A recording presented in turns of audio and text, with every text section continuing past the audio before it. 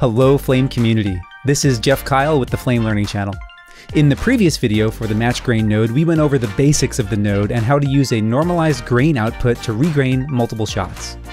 In this video, we'll be going over the grain dispersion workflow, how to use an external mat, and how to use the scale and transform tools.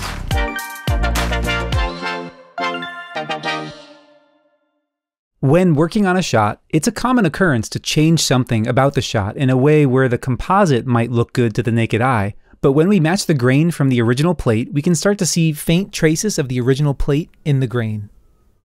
How much of a problem this is depends on the nature of the shot and how strict the approval process is, but now, new to Flame 2025, we have a fantastic solution to this age-old problem, and it's called dispersion.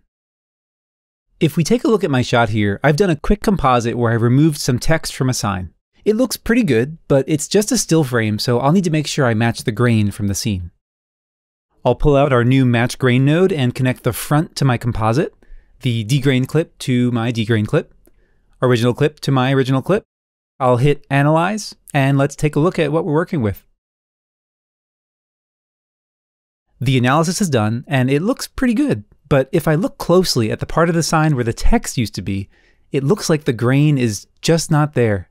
I can work hard to adjust the gamma and exposure with keyboard shortcuts Shift-W and Shift-E to view the scene in a way that allows me to see the grain and see the issue, but it can be a little tedious to get there. I'll reset this view for now because there's a much better way. There is a special view just for this purpose called Boosted Grain View assigned to keyboard shortcut F6. This helps us to see that in the area that used to have black text, there's little to no grain information there, which explains why the grain doesn't appear in that area in our match grain node. As I hinted at earlier, the solution to this problem lies here in the Disperse tab. When I hit Active, we'll see a yellow sample box in the middle of the viewport. Activating Disperse samples the grain inside of the sample box and tiles it throughout the image. Looking down at the controls, we have an indicator to let us know which frame is being sampled, along with controls to show and hide the sample box and change the color to make it more visible. I can also click the Show Cells box to display the dispersion pattern and use the cell size field to control the tiling.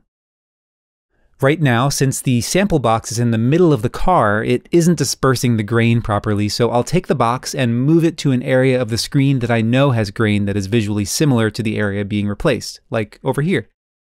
While I move the box, we can see that the grain is updating live, giving us an idea of how the dispersion is working. After I move the sample box over here, this is working really well for the composite, and it's clear that the missing grain is no longer an issue. My composite is getting grain that looks great.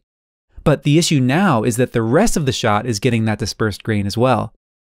In this case, we want to make sure only the composited area gets the dispersed grain, and the rest of the shot gets the original plate grain. To do so, I'll head back to the batch schematic and connect a mat of the composited area to the mat input of the match grain node. And when I head to the match grain node, I can see that if I look down at the controls under the external mat, which was previously grayed out, Flame realized a mat was connected and it becomes active. Looking at the result of the match grain node here, I can see when I switch between the result F4 view and the original clip F2 view that the dispersed grain is only being applied in the area defined by the mat.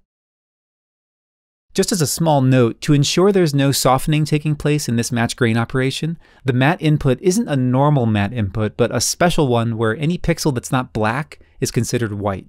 So for this mat input, there's no need to be precious about softness.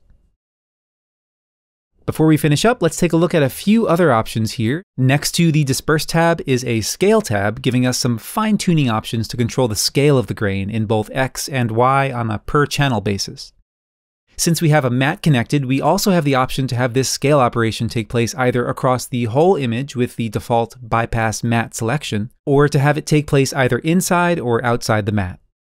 The Transform tab has some similar controls, but for blur and gain to further fine-tune the intensity of the grain via gain or the softness of the grain with blur. Once again, on a per-channel basis and with the ability to have the mat affect the transformation. If you like these videos and you're finding them helpful, please subscribe to the Flame Learning Channel and click the bell to stay notified about new content. Please feel free to comment any questions or suggestions below, and until next time, thanks a bunch for watching.